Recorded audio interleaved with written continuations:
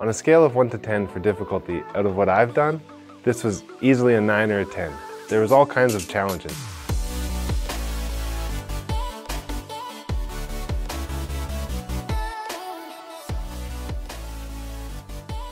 PC modding is really just making, so it's taking a theory from your mind and making it happen. I am passionate about PC modding, and this project has been more than I could have dreamed up, more than I've ever expected to create or work on myself. And I'm really excited that we're almost at the point to go from sketch to materials and bring this build to life.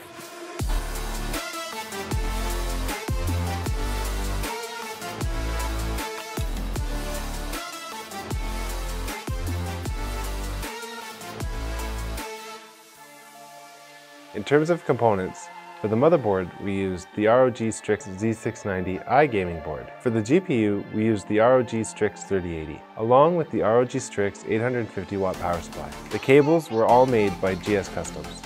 All of the RAM and SSDs were provided by Kingston. And for the fans, we have 3 Strix XF120s. All of the water cooling parts is provided by EK Water Block.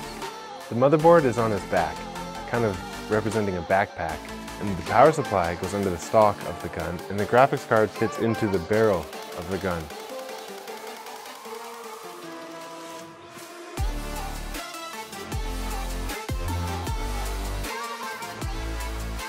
We wanted to show off the water cooling solution in a unique way, so I turned the reservoir into a building to reflect the ROG city skyline. I've armed him with the GPU, loaded his gun with the power supply. Omni is locked and loaded and ready to game. So, are you ready to meet Omni?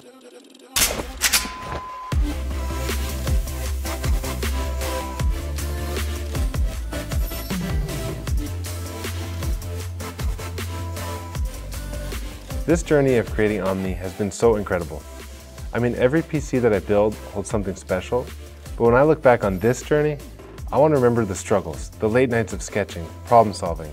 I want to remember the journey of getting here at ASUS, even the struggle of the airline losing some of my supplies. I want to remember all the people I met along the way, because this experience is so much more than just the outcome. For the first time, I get to showcase my art on an entirely new platform, for people to get a glimpse of my love for PC modding and for art and creating and making things. And now that I've got the build done, it will forever hold a place in my heart.